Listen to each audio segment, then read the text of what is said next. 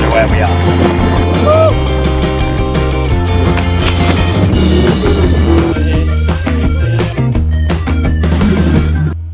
Morning guys. So it's now about 6:30 in the morning and we've just gone up for breakfast. It's an early start because we've got to do quite a lot before we go back to the mainland. And yeah, look at where we're woken up to.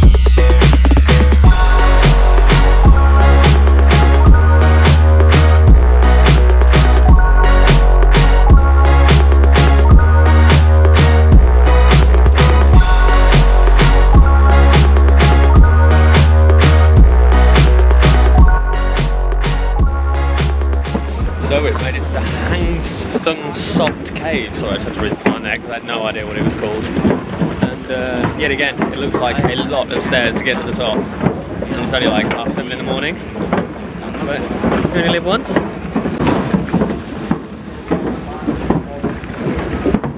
Yes, cave in Ha Long Bay. And inside cavern area of over 10,000 square meter. Over 10,000 square meter with 3 chambers. 2 rooms with a lot of stalactites and stalagmites. In Ha Long Bay, there are a lot of limestone caves like this.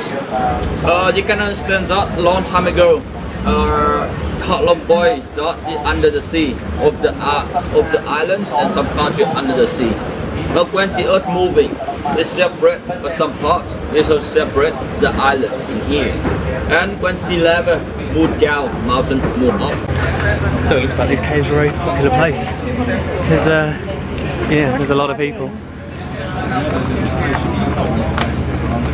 Here we go. There's a group of us going into the jungle to go and see what lies beyond these walls. Try and trek with pros, but Zoe here nearly falls over on every step.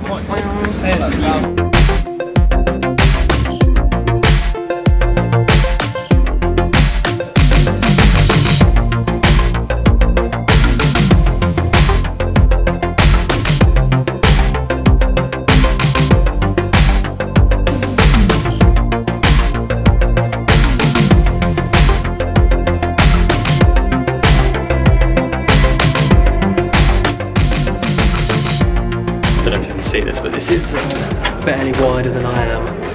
So yeah, claustrophobic. It's probably best not to come in here.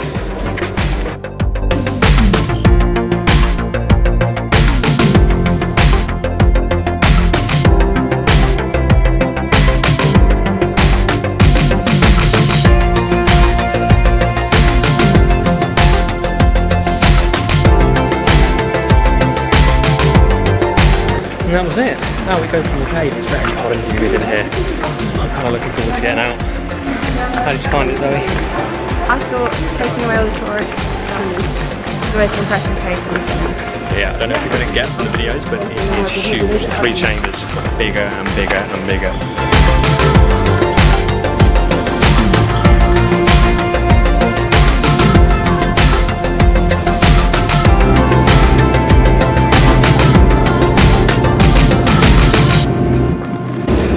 Leaving the boat to get back on the bus away from Ha Long Bay, sad face, back to Hanoi. It's going to be a long day. We've got like a 3-hour stopover in Hanoi and then another 7-hour bus over to Sapa, where we're doing a day tour there as well. Hi guys, so we've just arrived back at the hotel after finishing the tour around Ha Long Bay. Absolutely shattered. We are both so tired. We didn't get any sleep on the bus. We had only a little bit of sleep last night, but it was such a good time kayaking. Overall, Halong Bay is amazing. I would definitely recommend going there. The tour that we did wasn't amazing, was it, Zoe? It was good. I really enjoyed Halong Bay, but I think it's just the company we went with maybe weren't the best they could have been for the money that we spent. Yeah, like we spent $85 each on it, and it was very regimented. Like you had to do the activities at their time when they said we had to get up at 6:45 for breakfast. Because of the type and amount of food they had on board, you didn't get to choose. There wasn't a menu. You didn't get to choose your food. You just sat down and food was brought out to you, and you ate when they told you to eat. So it wasn't kind of what I expected. I think that it could have been done better, and I would like to do it again.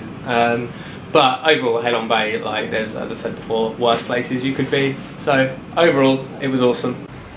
So we're now been back at the hotel for about an hour. The hostel that we stayed at before going to Halong Bay was nice enough to actually sort of lend us a room for a few hours so that we can get showered and a change of clothes before we go to Sapa. We actually got back from Halong Bay today, have a few hours in Hanoi, and then we're going on a 7-hour night bus tonight to go to Sapa. So it is a crazy hectic day. Neither of us have had much sleep. So it's going to be an experience, but definitely one we're looking forward to. Isn't that right, Zoe? Yeah, we're probably going to be really ratty with each other by the end of tomorrow. She will. I won't. No, you're always ratty. We're now leaving Hanoi to go to Sapa. we just had about 3 hour stopover in Hanoi where we managed to get showered, charged up, and have something to eat, and then we're straight back on the bus. So already today it's been boat, 3 hours, 3-hour bus, and now another 7-hour bus. So, yeah. And then trekking through the mountains of Sapa.